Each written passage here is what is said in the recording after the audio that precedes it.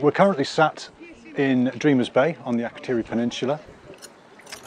We were asked to come in order to do some exploratory work to determine the extent of damage of coastal erosion to what were thought to be known as a Roman warehousing facility. So you've got a combination of the professional archaeological team from the University of Leicester Archaeological Service.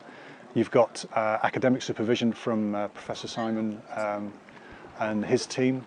We've got some students out here, first and second year undergraduates, including myself, and a small cohort of soldiers who are currently classed as wounded, injured or sick. You get guys who are stuck at home, concerned about the futures. They don't know which way this is going to go. Are they, once they're medically boarded, are they coming back into the service? Are they going to be discharged medically back into Civvy Street? We give them some respite. We give them an opportunity to get away from that. Most of these guys don't know one end of a trail from another on day one, but the difference is tangible. You can see it happening as the dig progresses, that they get this and they get into it. I injured myself whilst at work a few years ago, and just currently had a full shoulder surgery, a full shoulder reconstruction.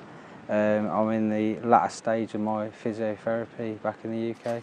On the first week, I was excavating part of a wall, and as I was sweeping away, I found a shell that was fossilised on one of the bricks, and that potentially no one's seen that since it was laid or since the wall's been demolished, which could be thousands of years. So you're having a little glimpse of history. The guys that were experiencing long-term illnesses and were currently on the WIS programme awaiting either medical boarding for return to duties or discharge. As you might know, this can take some months in some cases, and if the guys aren't fit for duty, then they're effectively at home waiting on the outcome of a medical board. The opportunity came through me through work to come out here with the Leicester University and take part in the exercise, to learn about archaeology, to find out what prospects there might be for me if or when I left the service,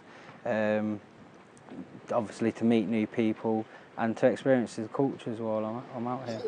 You can see the walls have got quite extensive, some of them are even leading up out of the trench all the way over there, so it's been a really good find for us.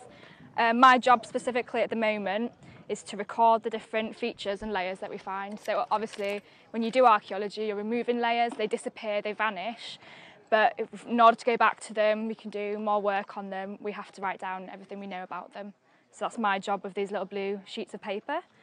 So on the south side of the wall, we've kind of got a nice flooring going on. It's a bit more even and smooth, but to the north, just here, you can see it's a bit more rocky, a bit more uneven. There's a slight burning patch there. Rocks have fallen over and knocked things out of place. So we're just recording the difference in this because it might tell us something later when we get to dig down a bit further. What really makes it possible is assistance in kind, especially from our colleagues in the Ministry of Defence, who've provided from RAF Akrotiri the heavy equipment we're using here, accommodation and so on, and access to cheap feeding. This really makes an overseas expedition much more affordable. And in return, what we're trying to do is to help the British authorities here to explore and understand the heritage which they have in custodianship on behalf of the Republic of Cyprus. So I often say that Operation Nightingale exercises like this, the motto really should be everybody wins, because everybody stands to benefit from the mutual assistance we're giving here, including working with our Cypriot colleagues as well.